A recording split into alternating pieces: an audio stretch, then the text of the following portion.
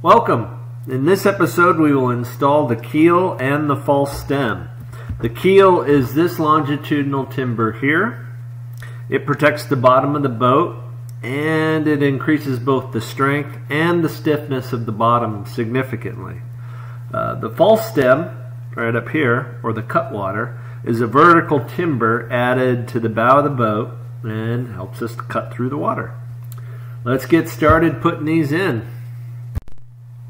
Here we are zoomed in on the center line of the boat, right here.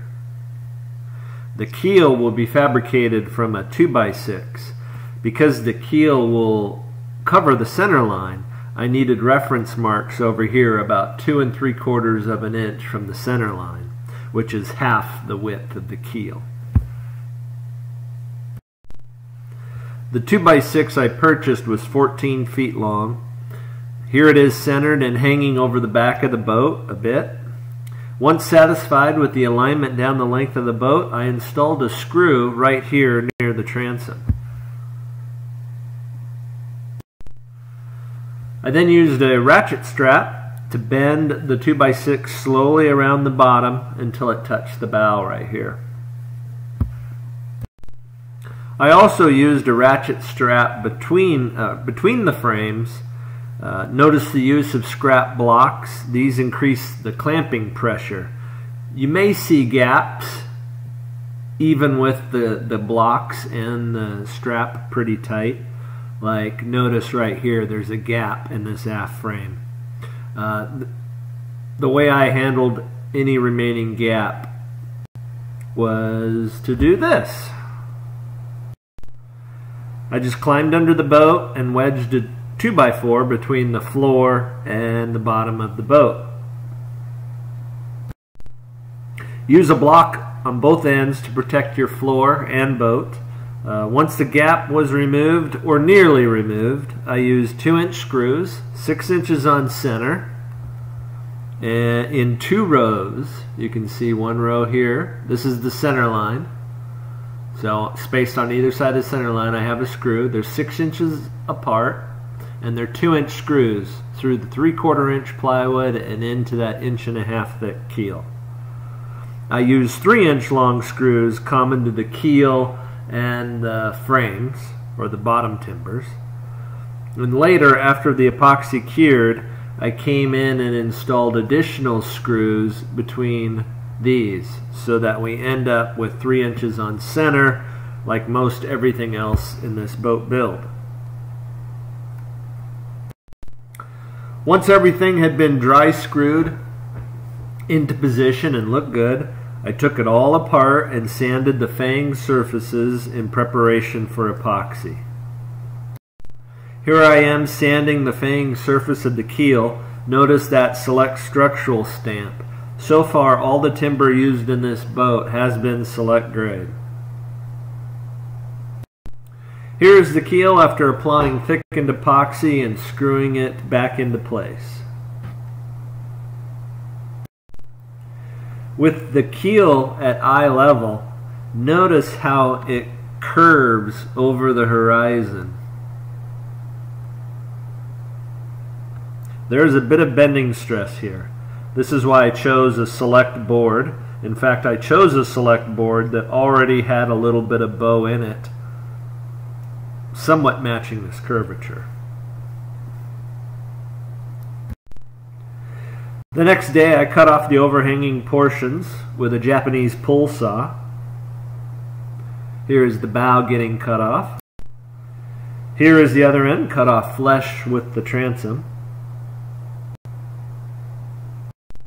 Next, it was time to work on the cutwater portion of the false stem. I ripped it out of one of the 4x4s left over from fabricating the bottom timbers. It starts even with the chine logs, right across there. It's a 90-degree cut.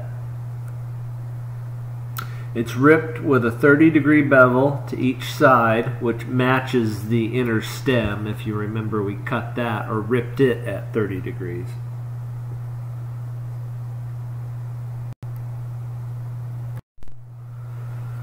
To fill in this area here and protect these timbers, I measured the cutwater and found that it was 2 inches thick. Therefore, I decided to run a section of 2x6 through the thickness planer and plane it down to 1 inch thick. My plan was to cut it and double it up here.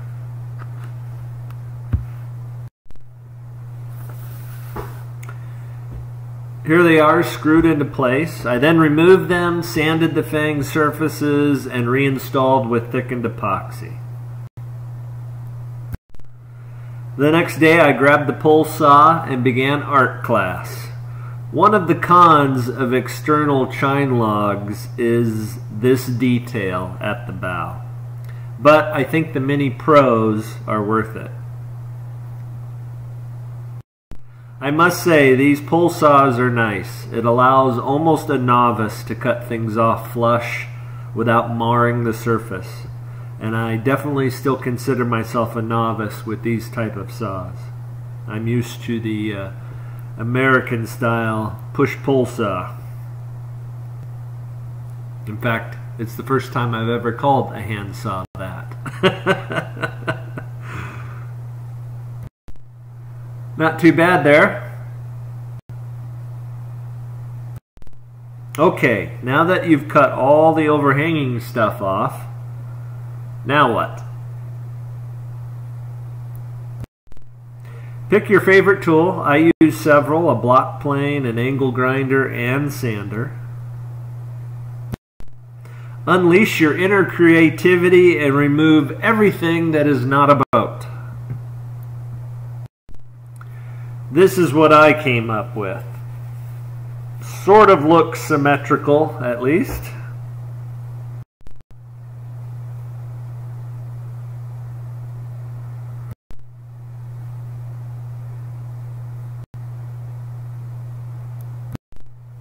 The only thing I did to the cutwater at the other end was cut it off parallel to the shear line.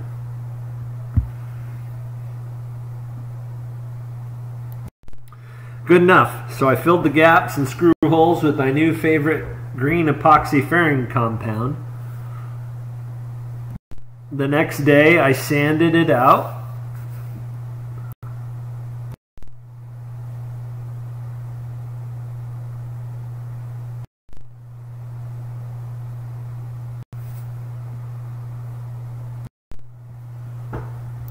This junction right here is critical. The ends of the chine logs come together here. The keel ends here. The inner stem that the side panels are fastened to ends right up here. Well, right here underneath the bottom panel. The bottom and side panels also end there. They all meet at this point, and most of them are exposing their end grain straight at the oncoming weather. So they must be protected. That is what this bulbous non-structural block is trying to do, is protect all the end grain of all that structure.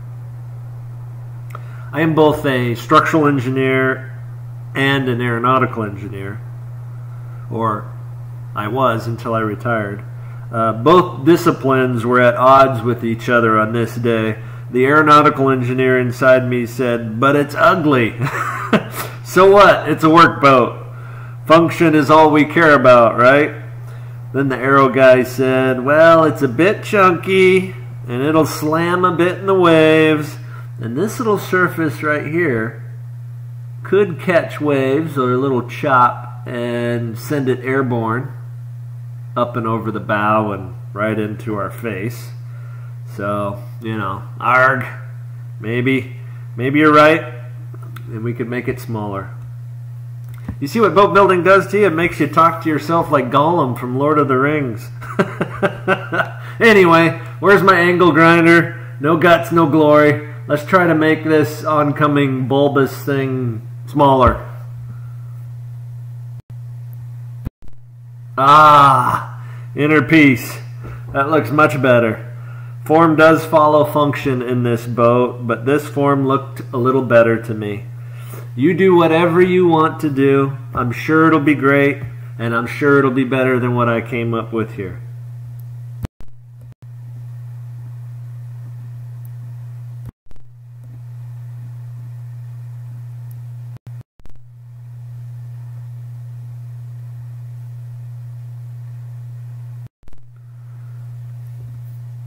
Well, what do you think?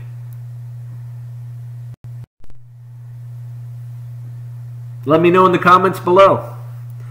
This project sure has been a blessing to me. I am enjoying the work here, and I've been dreaming about several trips I hope to take with this boat. So, alrighty. See you in the next one. Thanks for watching, and may God bless you as well. Have a great rest of your day.